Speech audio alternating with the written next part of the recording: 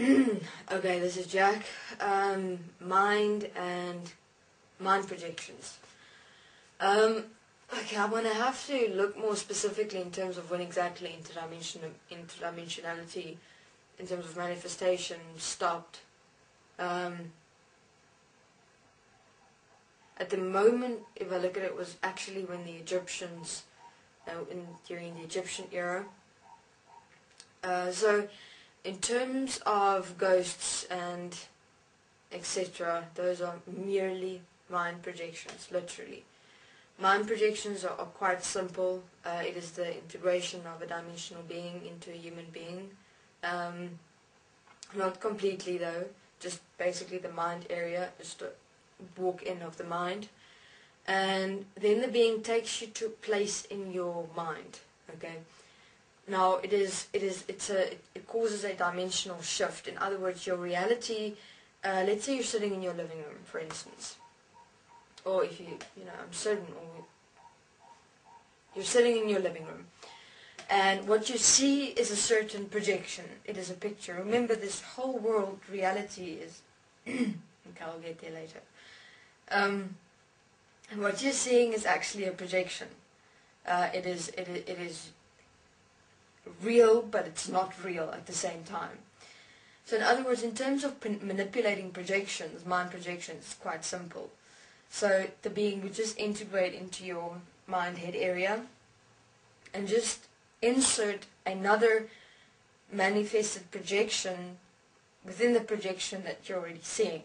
So it's like that's what the dimensional shift is. You see something, and then another something is placed in that something to make you think what you're seeing is a manifestation or what do they call it? Apparitions. And this was mostly just to keep beings alive, busy, occupied, having fun. I mean, the beings enjoyed, the dimensional beings. But they first, of course, had to ask permission. All and every single dimensional being that wanted access here on Earth in any way whatsoever first had to go by Anu personally. Anu was basically the god now of Earth and the dimensions and existence in its entirety, because everyone feared him and his race. Actually, they became real mean bastards. So they had to ask permission, and when they asked permission, they would be, approved or declined, depending on how much what you're going to say enslaves the human beings. The more the words that will be spoken by the dimensional beings enslaves and screws them over even more in terms of directing them to down the incorrect path. It's like going wrong way, right way, but making the wrong way the right way. It's interesting. And so, for instance, people, I know this is difficult, but it's how it happened. In other words, anything that you've seen in terms of manifestations of ghosts or apparitions, things like that, happens through your mind. No being had actually ever been able to manifest here on Earth since Anu and them.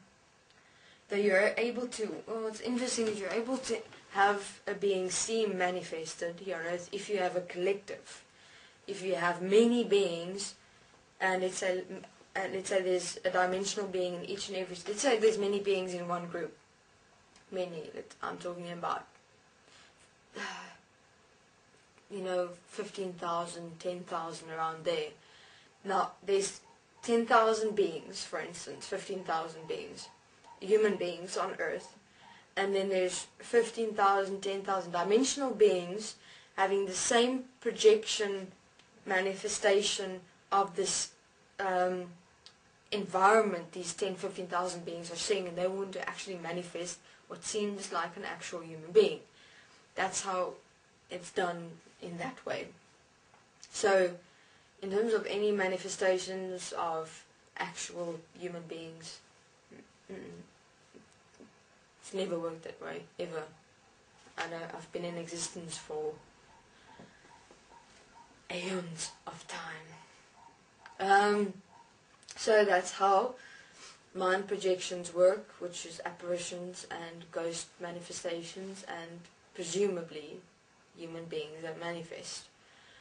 So next I will cover channelings to see how that worked exactly, and then we'll see what happens next. Thanks, this is Jack.